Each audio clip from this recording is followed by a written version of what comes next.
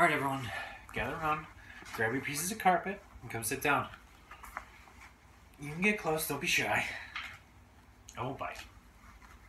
Now, alright, now that everyone's settled down, who here has a mommy and daddy? Raise your hand. Good. I do too. Now, have you ever wondered how they feel about you? You know, whether you do something really good or when you do something really bad.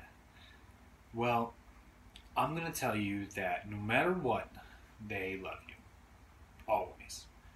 And I've got a story written by a really nice lady named Marianne Richmond. And she tells a story about how much she loves her child. Now, my name's Brad, and I'm a daddy too. This story is very special to me because no matter no matter what happens, I feel love for my son, no matter what. Now, while I'm telling the story, I want you guys to imagine or think about the different items or animals or activities or anything like that. I want you guys to think about that and picture that in your head, and that'll really help bring the story together. All right, I'm going to start. I love you as bright as each sparkling star, and way out to space, I love you that far.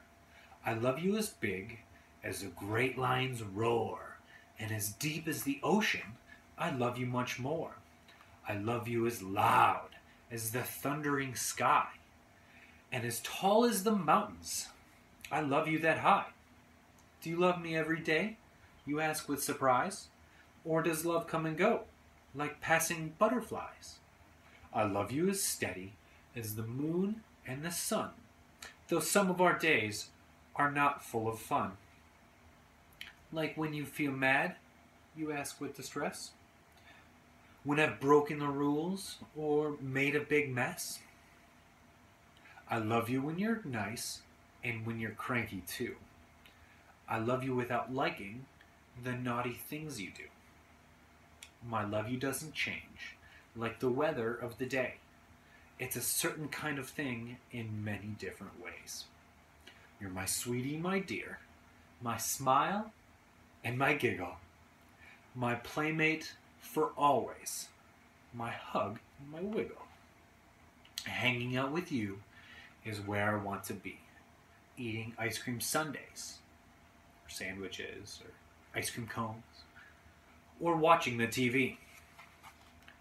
Under your umbrella, behind you on a bike, by you and beside you, is what I really like. I can't imagine life before you came along.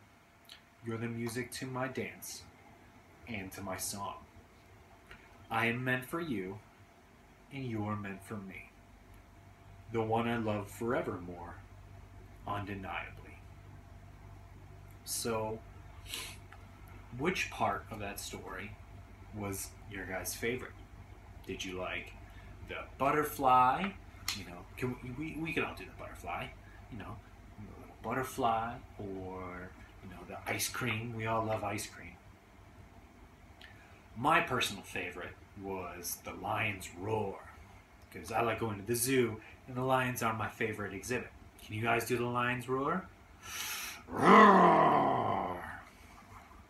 Now, I think the most important thing about this story is that you need to remember that no matter what happens, whether you spill milk or you go to school and you get a really good grade, your parents are always going to love you. And that's an extremely important thing to remember. Life, it's very hard, learning and growing up, So as you continue on, I want you guys to remember that no matter what, no matter the circumstance or anything like that, your parents are always going to love you. Again, my name's Brad, and I had a great time telling you this story. Now go back out to your mommies and daddies and give them a big hug and tell them how much you love them.